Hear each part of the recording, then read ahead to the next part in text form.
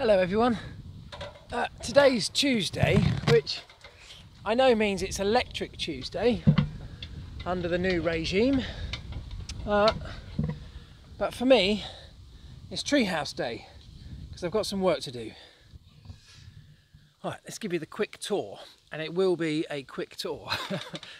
Let's start down here. So the ladder actually will be around that side and will come up to that entry point there, where the kids will then come onto this platform here, which is obviously still to be finished, hasn't got a base on it yet, but they'll climb onto that platform. It'll obviously be fully filled in with a floor in that hatch there. That is going to be cut out to be a lift up trapdoor. So they'll climb up from the bottom level up through the trapdoor, where they will emerge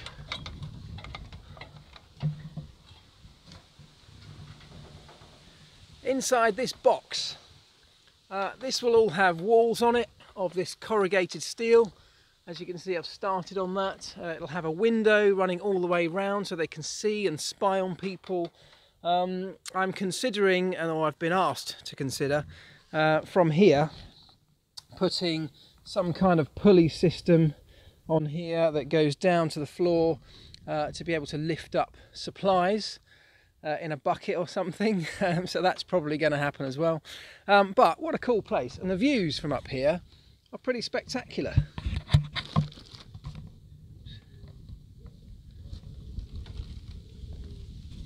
By the way, there is a rumour running around the village, just started yesterday, that in that church, just through there, that church that you can see through there, which is kind of next door to us, there you go, it's a very old 13th century church, amazing building, and the word on the street around here is that we've got some royal visitors coming this weekend. Harry and Meghan, how about that? Unfortunately, we won't be here because we're going to Ibiza tomorrow for a long weekend, which will also be awesome, by the way. But how cool. So I'm kind of half expecting MI5 to be sort of scoping out the place this week. I was also half wondering whether I could rent out my treehouse to photographers for an absolute fortune.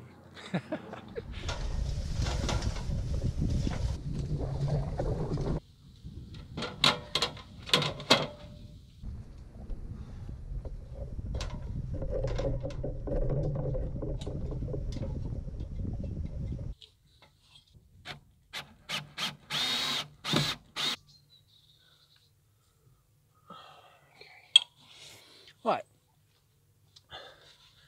I was halfway through that the other day and the battery ran out. That's why I've had to come and finish that bit off.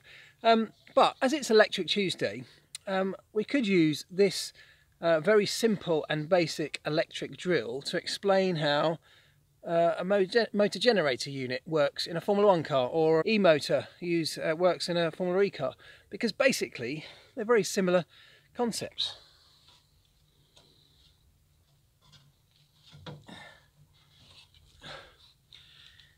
Essentially, there are very few components, both to the energy recovery system on a Formula 1 car and to this electric battery operated drill. So it has, first of all, a battery, or as we call them in Formula 1, on Formula 1 cars, an energy store, but it's essentially a battery. It's a place to save and store electric energy. So that goes on the bottom of the drill. That's your energy store. In a Formula 1 car, that is stored underneath the fuel cell. You might have seen them, big square box, and that is where all the electrical energy is stored.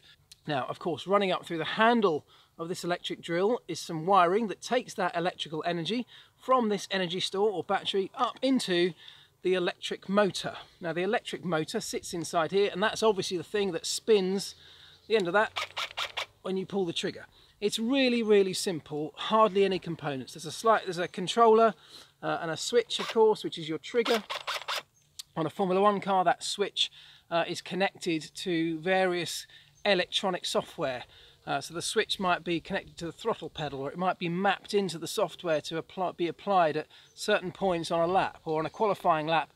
That software will allow that switch to be deployed fully for the whole lap, giving you maximum electrical energy from your battery or energy store to the electric motor.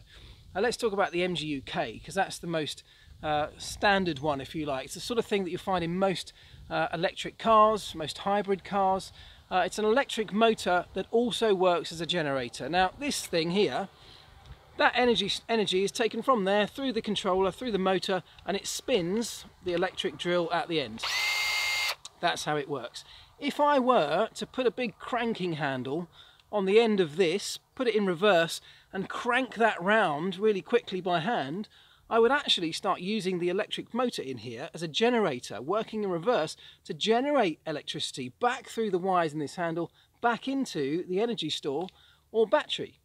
I'd be charging up the battery by turning this very quickly by hand. That's exactly how these motor generator units work.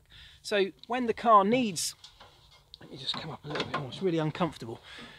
When the Formula 1 car needs to deploy maximum power, it'll be using its internal combustion engine. It will then deploy the ERS system, or the energy recovery system. It'll deploy the MGU-K, which is the motor that's connected directly to the crankshaft, to the engine.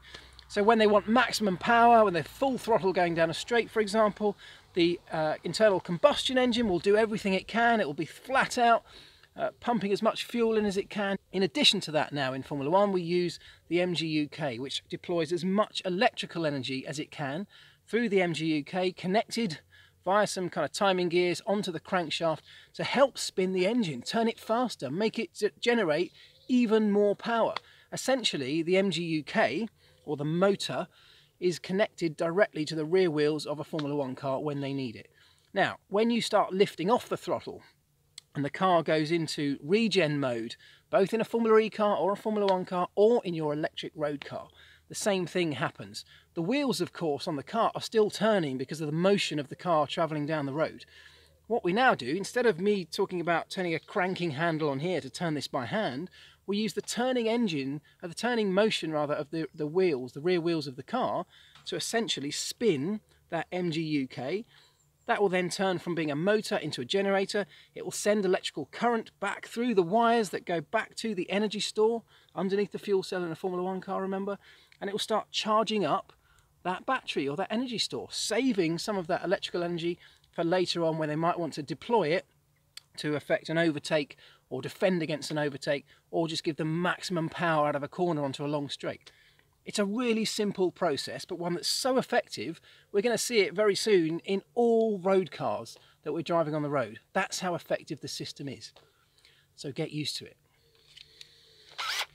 Anyway, that was a nice, easy way of me turning treehouse building into Electric Tuesday. Better crack on.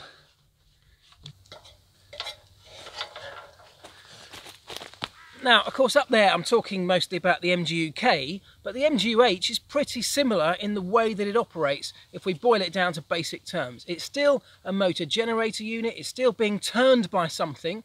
So whereas the MGU-K is being turned by the rotational movement of the rear wheels of the car's still driving forward. By using that forward motion and the spinning motion of the rear wheels, and therefore the spinning motion of the crankshaft, we turn the MGU-K to generate that energy. With the MGU-H, it's doing the same thing, but it's just inside the turbo. So in between the two halves of the turbo, of course, being driven by the exhaust gases coming out of the internal combustion engine, that thing spinning at incredible speeds, well over 100,000 RPM. So the turning motion of that, of course, drives the electric motor in the MGU-H, which does exactly the same as the MGU-K, starts to generate energy, electrical energy inside the motor, feeding it back, either back to the energy store or the battery to be saved and used later, or with the MGU-H, we can actually feed it directly down to the MGU-K to be used immediately to help power the car go faster.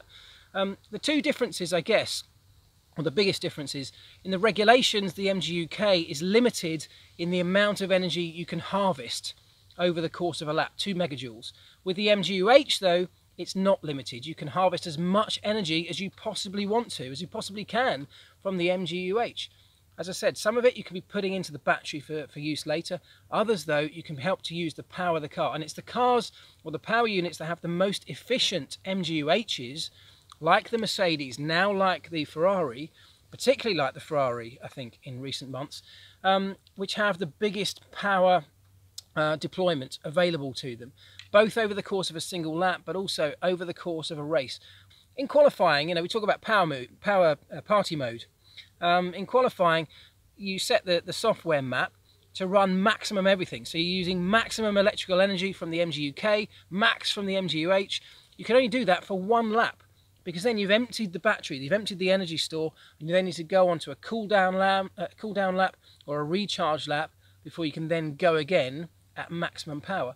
In the race, you'll have it set so that, yes, you'll be able to use when the throttle goes flat out, coming out of a corner onto a straight, for example, you'll use maximum deployment for the length of that straight, but you'll save some energy in the battery, in the energy store, for use if you come under attack from someone behind, if you need to suddenly start pushing and building a gap to make your tyre strategy work, for example, or if you need to get past somebody.